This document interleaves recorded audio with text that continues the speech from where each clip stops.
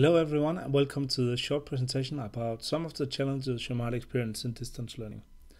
The experiences here are based on two Erasmus Plus projects, the Colibri project and the EPIC project. My name is Jens Myrup Pedersen. I'm associate professor at Aalborg University and I was actually project manager in Colibri and I am currently project manager for the EPIC project. So you might be familiar with the EPIC project already because this presentation is mainly made for students in EPIC. The Colibri course was organized slightly different and I just want to go through the overall parts of it. So in EPIC we have a kickoff and then there is virtual collaboration for the rest. In Colibri we had a virtual kickoff, then working on modules and online training before meeting in a physical seminar in April, and then having product work as a virtual collaboration and finishing with a seminar in usually in July. So here we had actually two physical seminars and we had a virtual seminar also to kick it off. Another important part is that the Colibri course was only 5 ECTS projects, so it was not such a big study load for the involved students. Looking at the product work part and product work and how it takes place,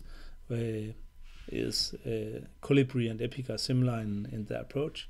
The idea is to have a problem from a company, then doing the product work in the group in order to solve that problem, and ending up with a product presentation and a learning reflection report. And during the product work there is a lot of inputs from different learning sources and learning activities.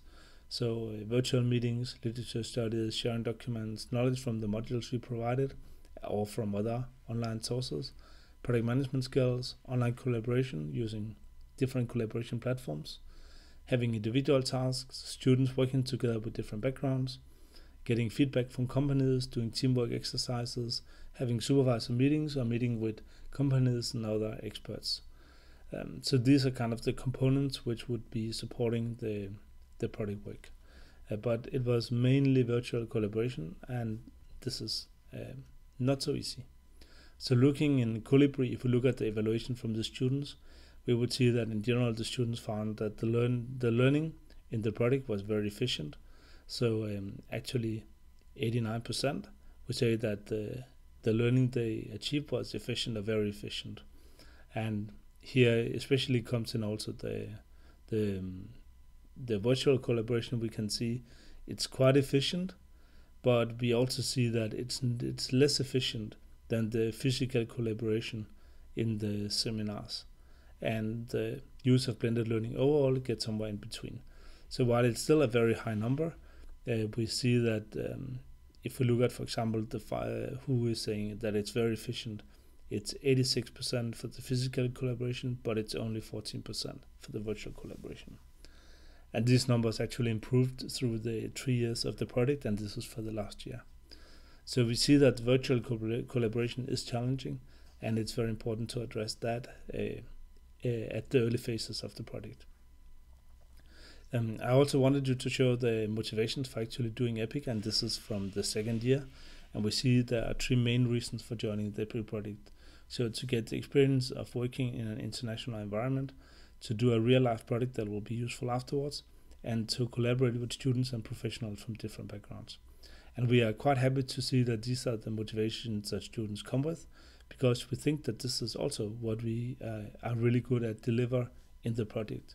And that also demonstrates that it's really important to get hold of the virtual collaboration, because if you manage to get the virtual collaboration working in a good way, then it's also much easier to fulfill these points. So our recommendation is to really spend the time wisely at the seminar, because the seminar is the place where you have the chance to kickstart the virtual collaboration. And what is happening here is crucial in order to have a good virtual collaboration afterwards.